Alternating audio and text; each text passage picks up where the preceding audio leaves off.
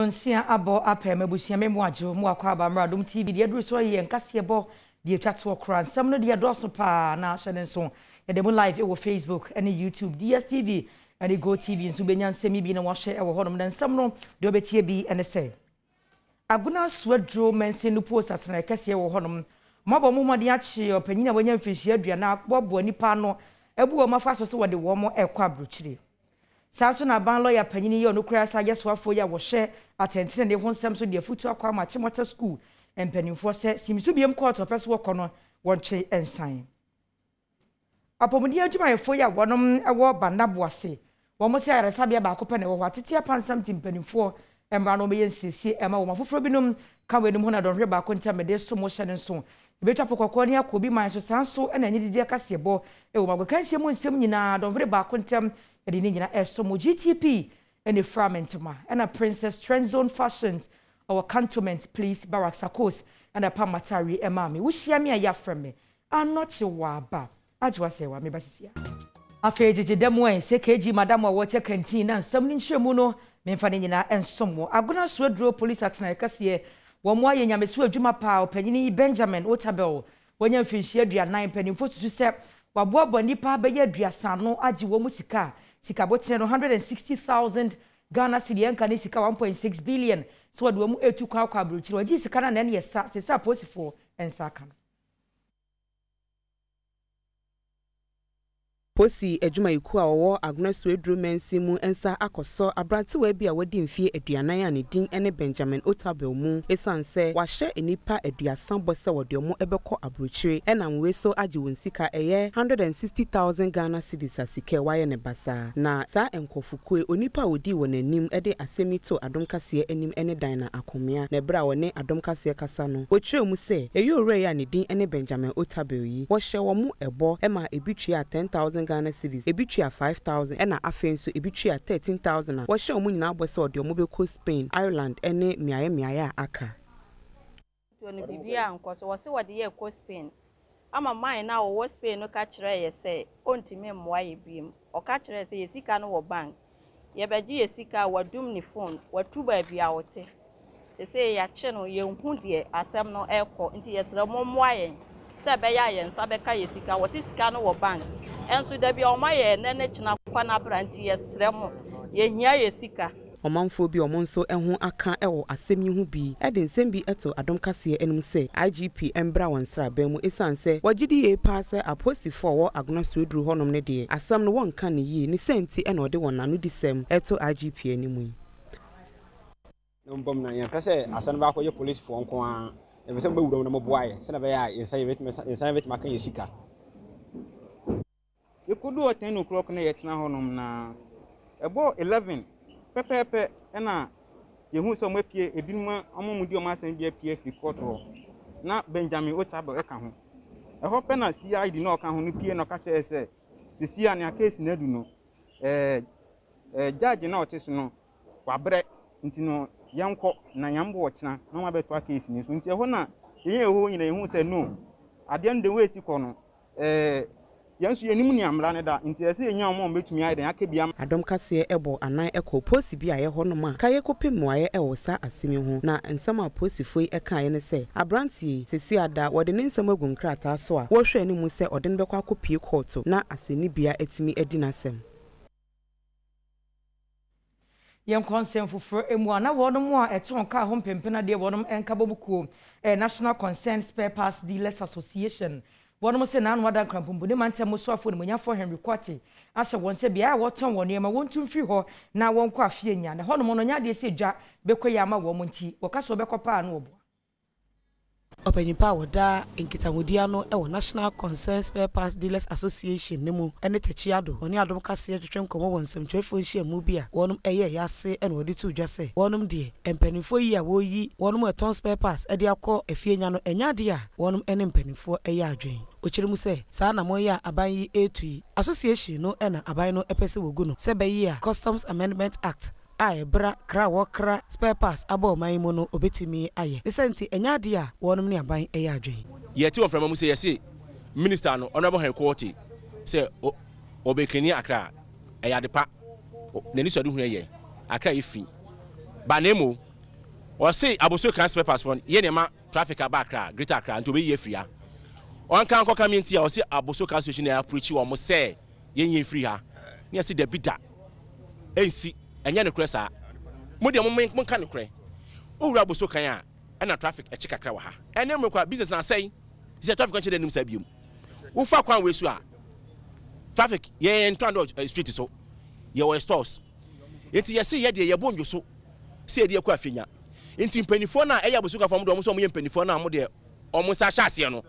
And I catch on me a buying minister and say, your mom 2 weeks, say, Sir, I drink a woman with Trino.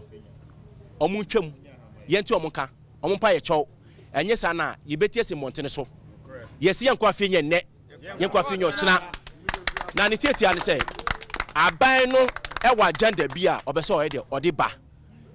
Sir, savage vehicle na sem na or the buy so obe transit cars ni mu no. Onuti na obeso or this man because or the buy we are ye fifin be che ye chepe wanya kwan. Utisere ni awoda Aboso kan spare parts dealers association no ano ene sian ampedu. Na no so ene adom kase etwetwe enkomo. Ne nsem sei na opanyine yi editu dwa. Na omo so omo che omadwen asu nia omatie. But it's unfortunate. Say nipakuo bi penya saa adwen no say empanifo twa na mo na omba empanifo na ase enu medi nkita ho wote me da sabrawa no atamokrowa na ugina bi na otwa yampia and the empanifo was adwen we a meji di say adwen papa say nipa bia unyi ko wanim umobra enko wachi nti say ebinum betan say ye de omo mpre relocate a is your own cup of tea. Tiame Adom, ye be focus. Saban was as no bit me aboa me yet messy shops na. Omwa me yet me baby a hobe boy. Yen friend cramp pomponi mantem ni enkopie mu watifi mantem no emu savlugu mense no emu. Efo na be hu kro bako ya ye frɛ no sɛ Safam. Na hon ma rehosi me free ho ba ene sababa wanya mfihie du nwotwe ne din ene Aisha Fuseni nipa bonfo akwato asha baba wa iso wo munyina ne no wada me ne ka sei wo mo ne da ye kire no bebia wada no emu oden pa. Sarah Hosemi si wa bra na abaye yi efri abedintu obi ase ekofie ena sanipa bonifo yi ekotete na wokoto hye no so eto ne mona abaye ya sanipa bonifo yi eto ne mona no ekire ne esi ye potini mu ekire ya mane boni. Elisanu maka bo desa ko ka tsen na wana njiro njiro so ko bali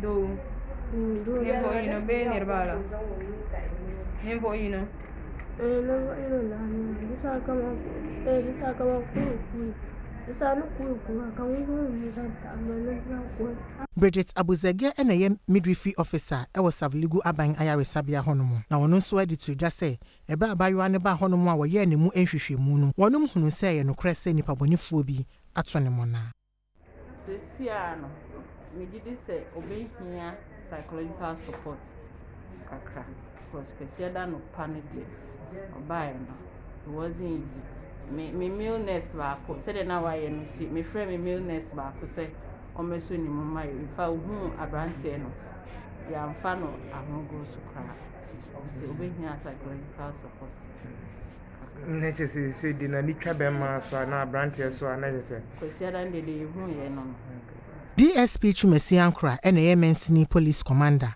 na wono so de to yamani boni no animu se ebra wono mu nya ne sante ye no a police fo hyase ye nhwehwemu a ne wono ehunu ye ne se sa branti a woto awura ne mona no onya mfie aduasa mienu ane den ene Yesu Abdul Fatau wafasa akonya no so ja de srede ato nananom ahemfo ene omanfo a wono ewo sa kuro ne mu nyina animu se wonmoa na wonkyere ya branti se ne be ya emayo a wono ewo kuro mu ho no wonfasa asemi eni wono mu bio.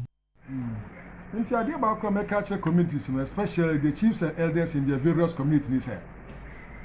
So, be this same brand say, when I say, want more na pressing son, son, I'm running a near. And next time, that's how the bunny baby so and a bench any pacor. Omodo so on background. No, Nipa Bako, yes, I am brand saying, so more, you know, who, but more jano manico on your channel. My channel, not the above will be a cruiser to those people over there. Then your Prince Becca said they should help us. Now, you're the Yensan Cano. The Yensan Cana, Omudos no yenya back wa yebenya miensa, we can remove them, get rid of them from the community.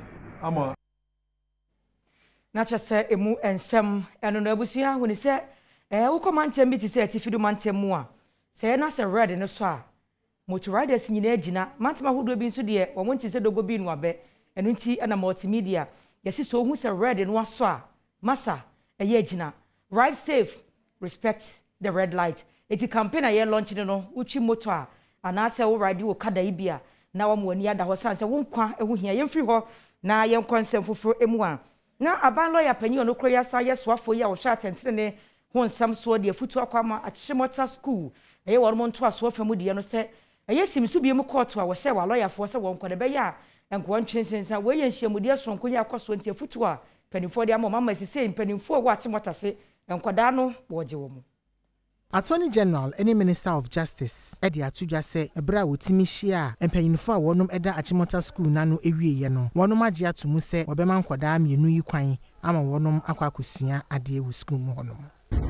The students ought to go to school. The school ought to open the doors to them. Second, an appeal can be contested without a state of execution. An appeal can be pursued without the grant of a state of execution order.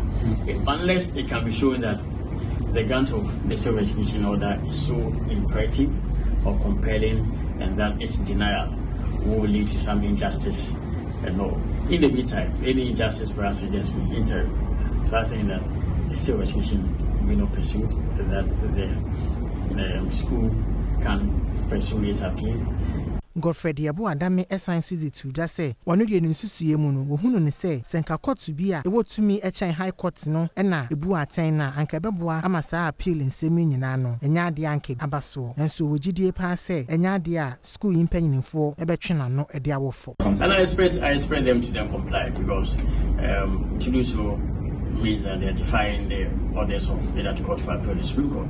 Well, it will also imply that they are law abiding, and I think that if they are law abiding, as we all required to do, we ought to respect the decisions emanating from our Supreme Court.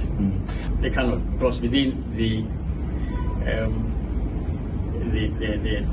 full gamut of law affecting the school is the Pre-Tertiary Education Act. The Pre-Tertiary Education Act constitutes GES as a body with powers to supervise all public schools. GES, the Guy Education Service, is under the Ministry of Education, is subject to the advice of the Attorney General. All the time we give them advice on various issues, we represent them in court and all. So GES cannot, it will be incongruous for GES to be vested with powers of managing or administering your school and the principal legal representative of the government. Entinsam ya babe to jani afutu akọ ama Achimota senior high school mpanifo no na emom mu kyeremu senkane no de na wonu gina de ogina sa de suafo no ntina fie na won kọ yes misu biem court no na hwebe bia susu ade bode ho no ebe fa nso afutu e bae wo mu asaje atum se enkoda no betumi abasuku na so appeals court ne de wono bekọ abusia nyina nsami so na ye ho nya boafo nkrato maye ba de aka echi ne do mebon akọ abada se wo no chiwa ba afa nsam no memfa de aka entwa so. Abusia wono mo de hye ene Ishmael Mensa ya ba bosome mienu ntam ni itipansofo mienu mpanifo susu se wonom edi na wuo no wo mobuofu pa kyeremu a wo se aban lawyer ne aposifo kura se no ase wo kye won ase afi kura no mranim ne ya wote asem ne so na se temuani a wote asem ne so no omu kohie mu akoka asem opanyini ya ma odwene ho a wonte ase. Presiding judge ewose nanka wotene dwamu edi asem no enya de a oba court sede kotorima abosome de toso dunkura fempeno ne aduno ba akomo no oyeye no a we ni mprenu a otemuafo yi ama court we ni de toso mienu a otemuafo yi amepiemu e wo court. Chief Inspector Agbo ena ye prosecutor odi asem no anim na ode to registrar no anim sese wonum egusu a watwenye mu a wonum etwen futu a Attorney General asoye ede bebre wonum ne senti otu asem no ahyeda ede akọ aye humu mu busumeda etoso dunsia kasamafo ede ma busua no Samed Akalilu ede atudwa se de court esi etwentwen asem no ase no enya de a wonum anije hu kra na wo se wonum tena se edi asem no e ma tentene ne ede edi. I'm sure you will see that my disposition today is worse than it has ever been any time we had come for this case. That should amplify what the family's position is. We are more than disappointed. that for the second time running, we are told the judge is not available. And again, we're given 2 weeks the last time that the Attorney General's advice was going to come. Certainly, we are not oblivious of the fact that cases of this nature are supposed to be handled at the High Court. And so, to the extent that the Attorney General's advice will have to come before the case is directed at a particular High Court, and that is also delayed. I think that the system is failing us as a family. It is becoming a theater of uncertainty.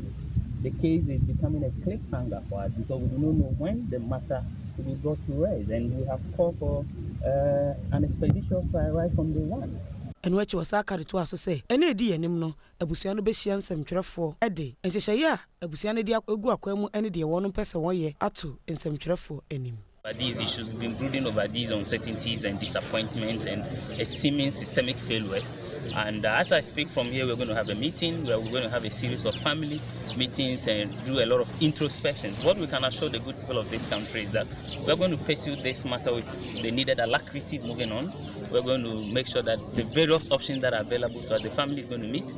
We intend to invite the media, I mean yourselves, to come, and whatever decision that we take on the way forward about this matter, I mean, we're going to put that before the good people of this country through the media. So in the next few days, be expecting our invitation so that the family will make a public statement.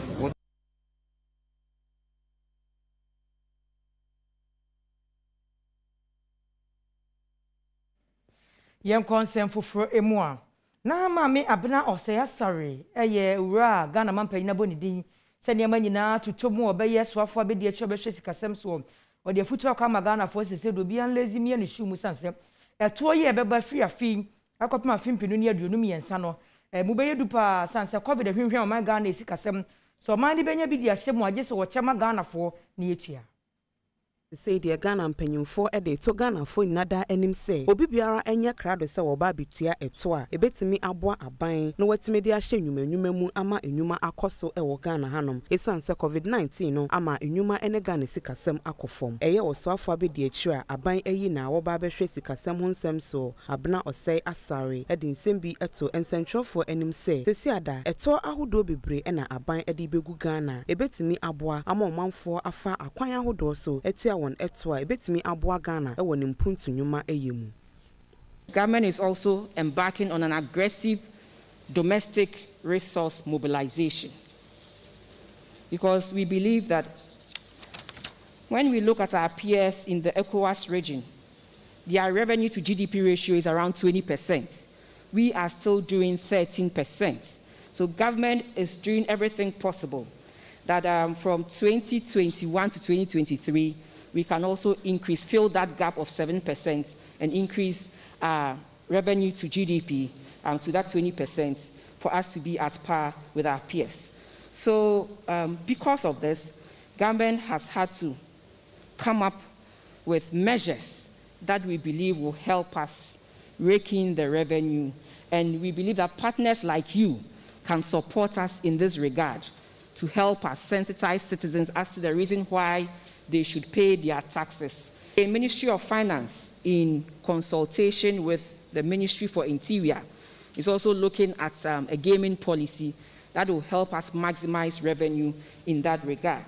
Na osoafo a wo hwe emrahye ensem so search mensa bonsu enso ede ensem bi atuda efa eye fix the country a emabunu bi ahyase eka wasem ewo abefo ententan so say wagidi ye pasasa emabuni wo mu enim ade a wo hwehwe ewo aban ho entina enema hodo bi a eha wo no wahyase ede gu abefo ententan so a opesa aban ehu na oye hu bibi ema wo. Indeed, in Ghana, the unity and stability of our country is being impacted by the advocacy that is going on now, that is fix the country advocacy. What it is that we must do, what it is that surround us as a country. Many TV are not multimedia campaign no and them was to respect the red light, ride safe. What's a cratchy? Red and was home, Massa, Gina. Uchi motor, yam weni, and now sanse, a woo. A yabako, when Gumpe and a dem we be do no, Ebiana Nebusia, and did us want to Kayaho, na campaign way, anya successful yemfiri ho na yen konsem fufuro emu am panyi kwanchefo ye wono na woda State Interest and Governance Authority etwaniti ase siga ano wose ne botaye pa ne se abanwuma kwa hodo ye wo mayi mu no omudi omani bedi achia ye ntoto ye sebe ya ne nyina betuma gina ne nan so na mabu na epa adwuma ene kwa ho san ye pe no ye nsetumi aka Abayajumeko ahodo bi etese bulk oil storage transport ayetwaniti ase bust ene Ghana Gas Company ena wonum ebehia mu wo nsɛmtwerɛfo nhia mu a State Interest and Governance Authority for eyeye no ase na saa nhia mu die na wode bodawuro ama Ghana man ehunu ene mapa adwumeko ahodo yi etimi aye ewo Ghana man mu Ebra Director General Wada Segano Steven Asamoah Boateng ene Adom kase twetwem komo ene oditu udwa se ewo sa abayajumeko die wonum ede mfaso ebre aban no nenye se wonum ebo aban no eka na se wohu se adwumako bi ebo aban no ka eyade se wonum ebegonu nanso adwumako ahodo nyina ebo wonum ehumodin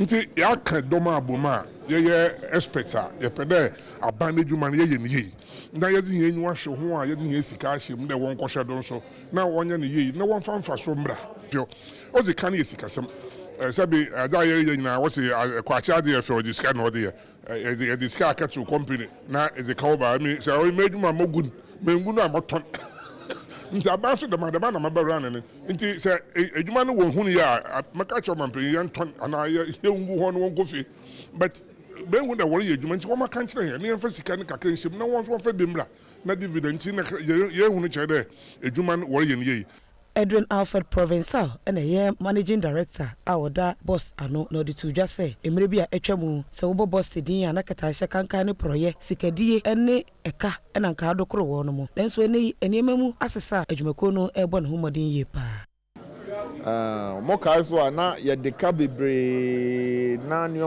nsemsem bebre contamination na enkoye na se de and that's said ya mekan no mohwa ye facilities na edin na aba back ye nsuo facilities no marine ni boat ni omo ni nyina ya repair ni nyina ye use ye buy na ye depots 3 na enye juma ye can say 100% of the depots no is back on stream.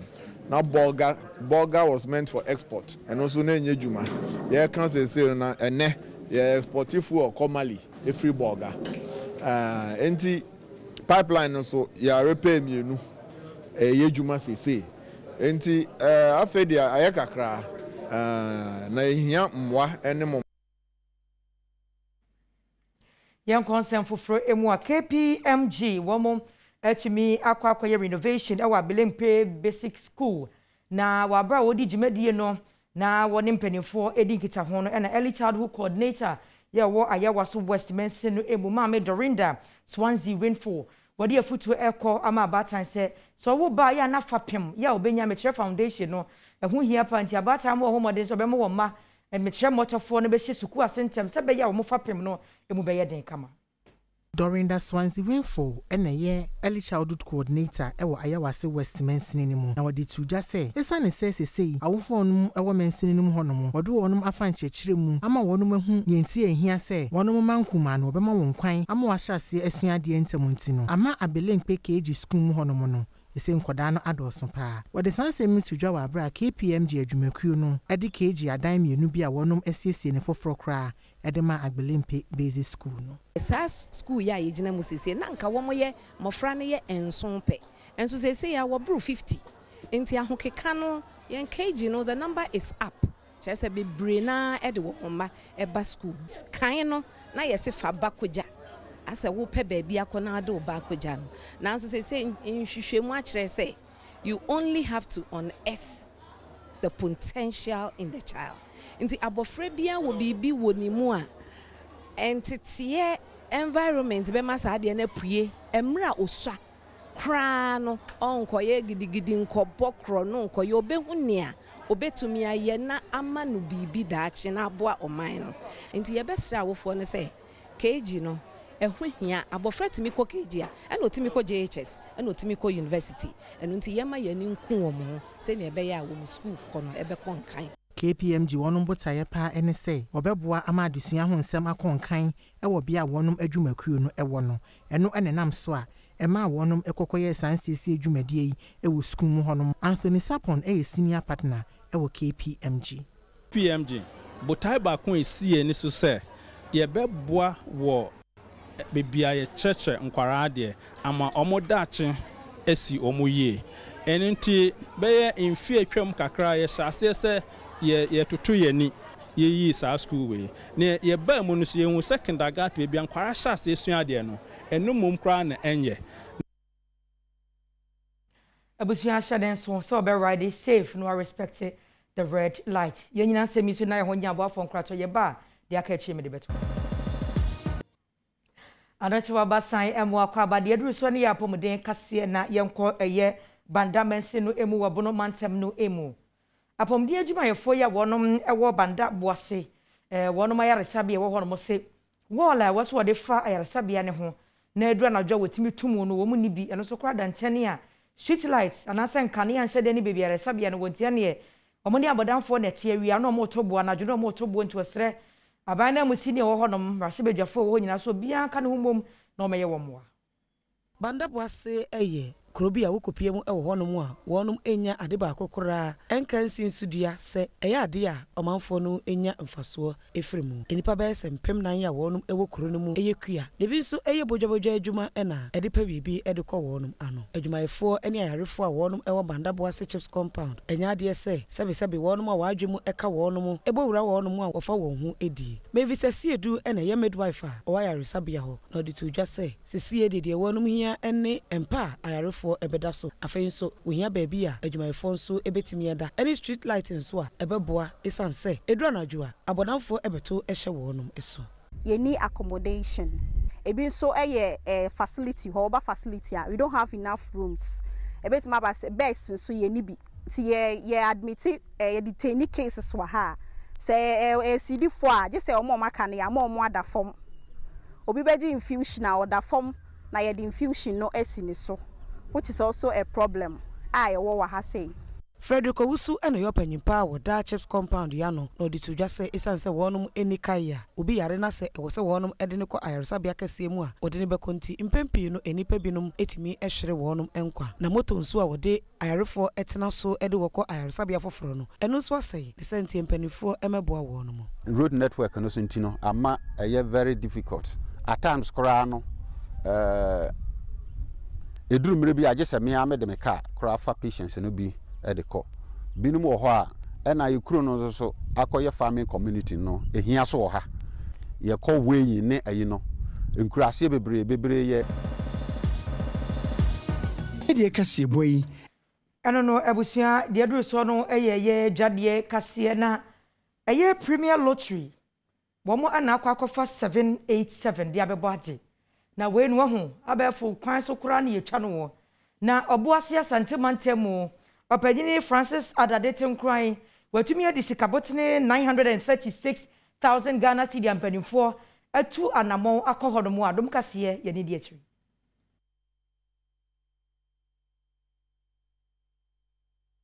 Abranti and Din and Francis Adadete nkran ena enei wadi sika kese a esom 936,000 Ghana cedis every lotto edwumayekwa odi onjuma efa star 787 hash so na ebra lotto edwumayekwa ekwa oboase a odi sika kwehye ne nsei wadi anigye edi nsem sei ena tuda twa na nyame ya adom na last week nyame ya me adom a metimi dibi na me win jackpot.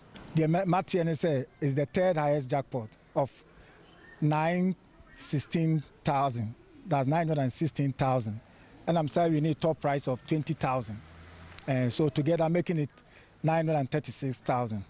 And me wa na say ni GM na me wo, and they say in paying for star 787 ash in paying for de me check abremi check ni.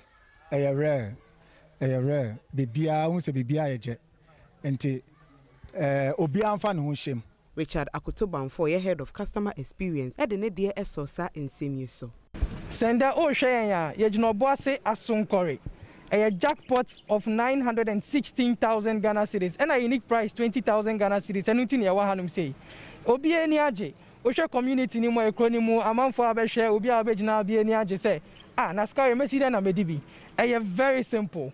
And once you have a phone, now we'll do mobile wallet. No dial *787#. Yes, a ticket back 5 Ghana cedis pay. Now, better wounding a cashier dia. Yes, it was *787#. Your full house package, 50 Ghana cedis per minute. As less as that, you can stand a chance to win 100,000 Ghana cedis. Yenina Sansem, you saw near Naya Honya Wolf on Cratchor Maria Bag. We can see him in some ebetos.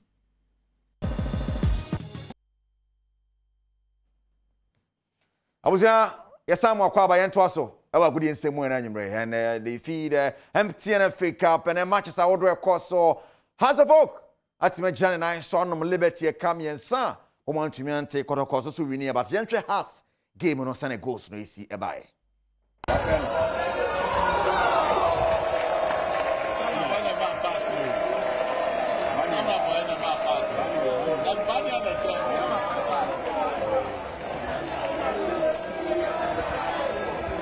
That lovely chip up front, a chance, and oh, what a goal! What a goal! Ibrahim Salifu, a delicate chip into the vital area, and Samuel Barnier Free get a brace this afternoon here at Accra Sports Stadium. The defensemen of Liberty Professionals against the run of play, and I tell you what, they are 4,000 miles southwest of the Ghanaian border. They just don't know where they are. Has of folk and etimi ebogumo e cap me and San Free Barnier and Obin Junior and a share goals. No Barnier share 2 Obin Junior a share 1 Koroko so etimi e wini I want a game of the Pim so mo 2-0 Fabio Gama ebogo. Fabio and goal! Fabio Gama breaks the deadlock for Asante Kotoko. Fabio Gama pulls Asante Kotoko into the lead over here at Bekwai Jamfi Park. Emmanuel Kayeke for the glory, and that will be a second goal.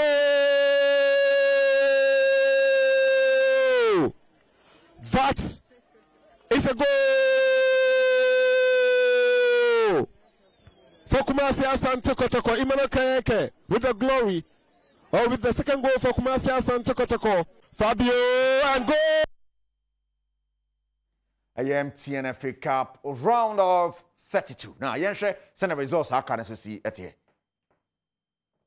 Yes, and Sky FC, Bob Bushon drops a come, you know, drops and to me until 11 wise, Mediema Kosheno. And I mean, Sharks now feature Metro Stars, Bonacaba, Quantum taking Pfizer, Ashgood, a Unifim, Adriana Stars, a year 11 one, there's a film 1-0, no winning at Tama Youth, she interlies, and I'm on a Numo interlies, Timo back, Wafa. Any catchy stars very simple. 4-0. Now Brekum Chelsea. About 4-3-1. And Far Rangers and so IG Dreams FC film. 2-2 number penalties. 4-2 on penalties. Far Rangers and Atumia qualify for the next stage of the competition. And here was 7 on MTNFA Cup. Immediate China or China so much as ever cost on the one some at the abro come apart. Heroes so and check your TSC money at the countdown on his own. And there, I'm going to share Euro minutes. Yeah, say so. Good to share Adom TV and Kasiebo ye chat one day after young concern for free M1. E-commerce one platform ba kwa watu de say Haptel. One more kwa sante mante mwako bie asye for Friday amano. Ewe Kumasi City Money mumpeni foji disi webabwa ama jadi yon semako ye. Bank of Ghana why say. Obetumi de usika ato ade e wo Haptel app ne so ama wo de niam no so abrɛ se ne tie pepepe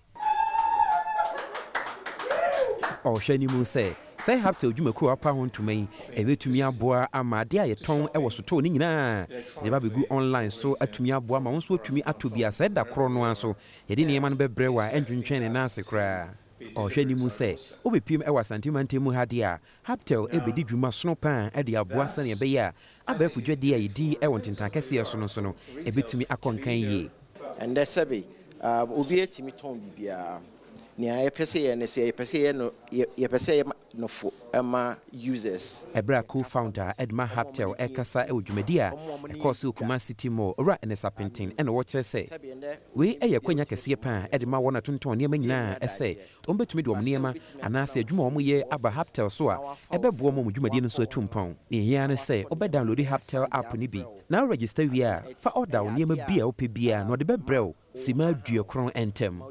This portal makes it easier for you to, follow your inventory, follow your sales, follow your employees. Make sure, say, whatever target and things you set up are really in place. So as send a bear, when you do a juma warrior.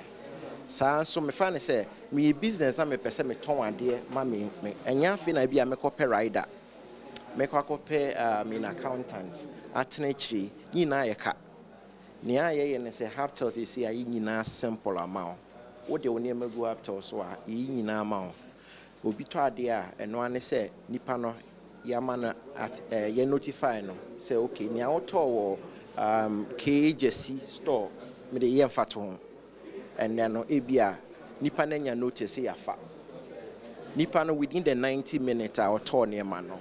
Say aduane, say ye electronics, say ye drew say in su say in sa within the 90 minutes time no nipa no binya ne wato no obi o ho a no pese o de visa card no ene to niema e wo Haptel app ne so empanyinfo da Haptel no de atudwa achim se wona visa adwumaku no aka bomu a wo hwe se obi mfa kuntuna se enyi obi sika emra wo de ne visa card no etuaka e wo Haptel app ne so ne nyina mu no Mr. Pentin e de atudwa achim se ekoba so wada ade e wo Haptel app ne so na se de bebre no ene nia wo da ye no ensa or the back no do sika ama obio. To see amaya 90 minutes se unya oniama and in fact se wenya nia otoye ana omo ye mfumso bia nia I mean what excites us is itimi do sika ma. We ensure say you get your money back if of course what you bought was not what you really paid for. See, that is one of the assurance we give our customers. Be this year of for the Amanpoi, if we are Santimantemu, Kumasi. Druswani energy dear Cassia Bona, when him say an day, Yenya by Joyce, Jijo Mensa, a friend central for she muse. Nemam you knew, and you should more dear the same Codano ni HIV. And he said your mouth for the atom so no HIV no. I resabia me new report to Kutano baby will be on say no. When you HIV positive, Uncle be a crater, you know, immunity in our daddy befe say, Yadiano Ovi. Jijo Mensa ABA and Krata adokota for Ediamano Ewo in Sunsanswa a buy ewo HIV tester okoye ye ni mono. They and 1 year pa is an senon tia CSA. The mum you know, Yadini be any woman jam no the any day, a positive. So ID1 is my daughter. She did it first. Result non-reactive, negative.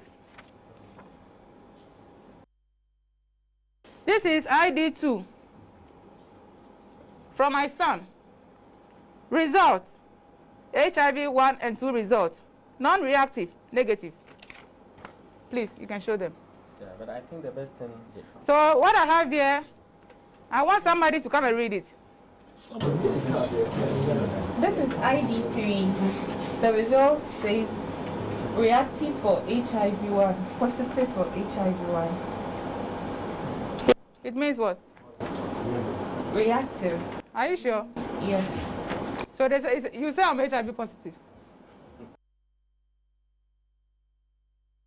Not just said no, I need a free choice. Jijo Mensa Akachi Ebabushia, sending to some multimedia group no. Adom brand say ya launch it. Jumedia Sonko Kraya, one more a day Okada, and I say motor riders no.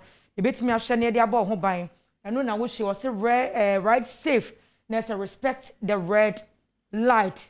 Was a red and was so. Massa, Gina, Unkwa, Ehia, Yanka Bomnasa campaign way, and successful.